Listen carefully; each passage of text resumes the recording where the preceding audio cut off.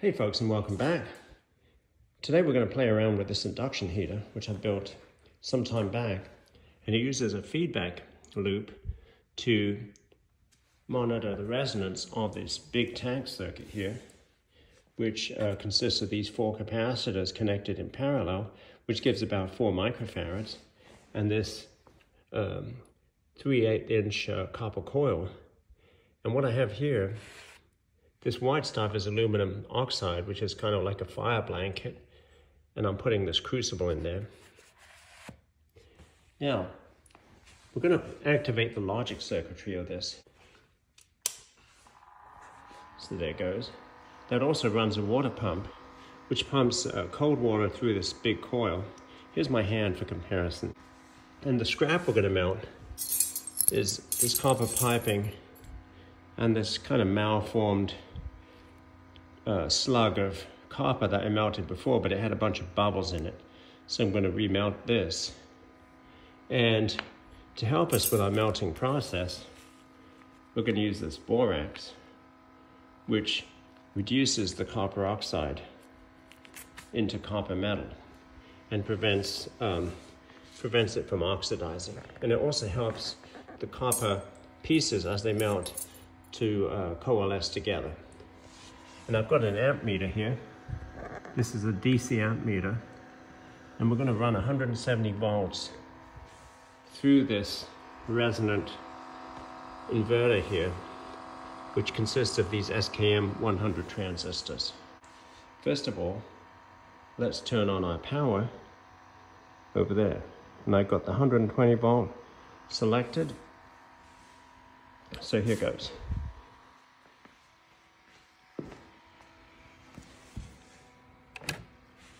And it's on. Now let's check the current that we're drawing at 170 volts. So we're drawing just a little over 5 amps at 170 volts.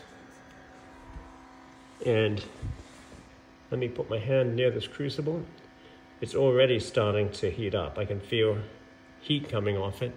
And as I'd recently washed it, it's starting to steam, as you can see there.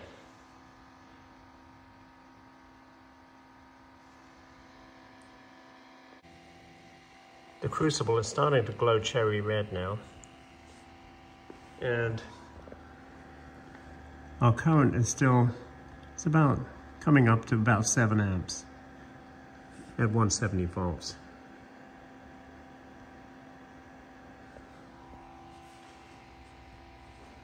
So we're going to put our first piece of copper in, and that's going to change the resonant frequency of the coil. So I'm going to do that right now.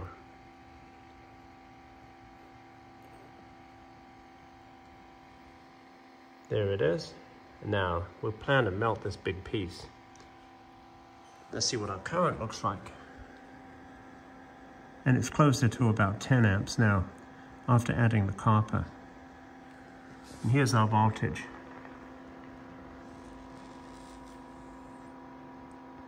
Close to 170 volts.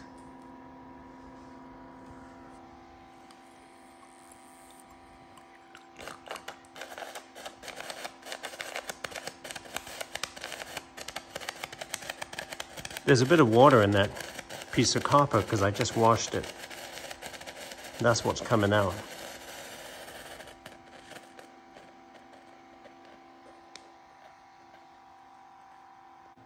The energy from this inverter is transferred to the tank circuit, which is these caps here and this coil, via this transformer. So this is a coupling transformer made of ferrite and covered in Litz wire.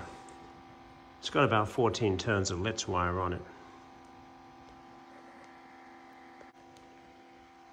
The copper is now starting to glow pretty brightly, but it's not yet melted. And my current draw is still about just over a tiny bit above 10 amps.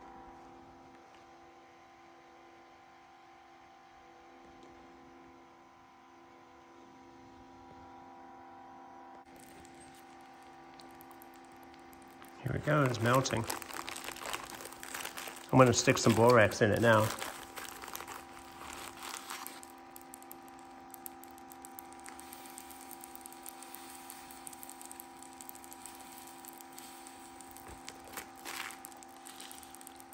Let's get some protective gloves on.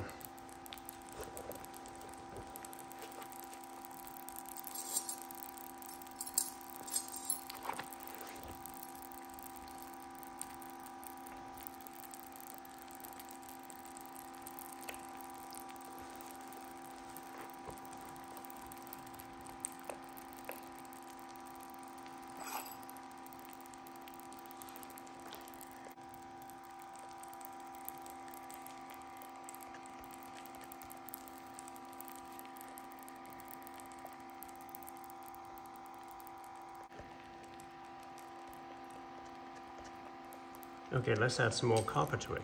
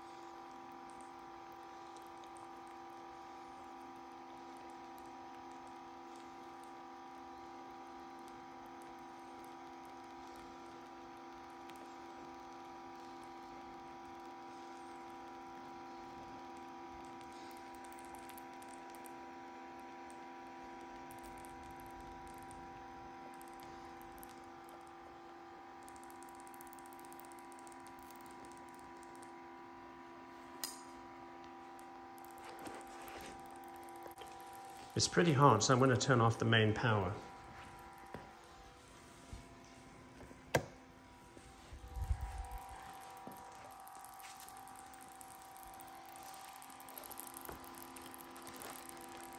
Now, in order to get the copper out of the crucible, I'm going to need something to pull it out with. So I'm going to use this piece here. I'm going to dissolve this in it and then use this to pull it out. Here goes.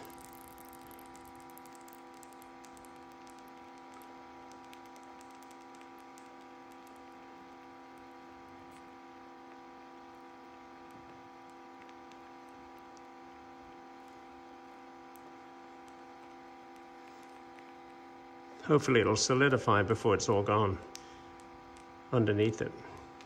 I think it's started to solidify right now. There it goes.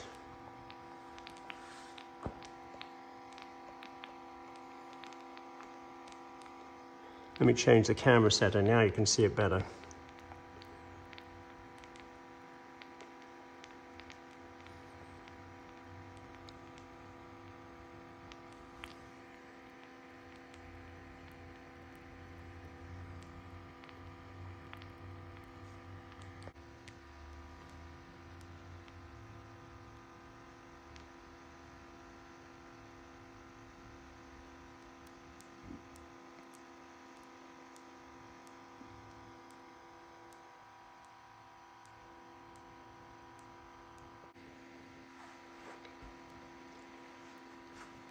Now we're going to remove it from the coil. Here it goes.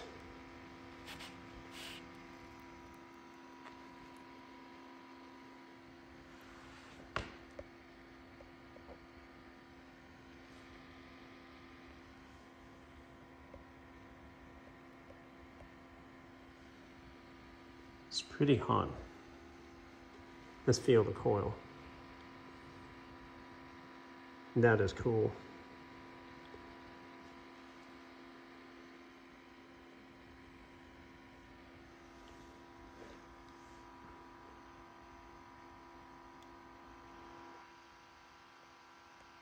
Well, there you go.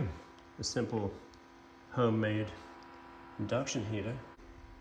That's probably around 2 pounds over there.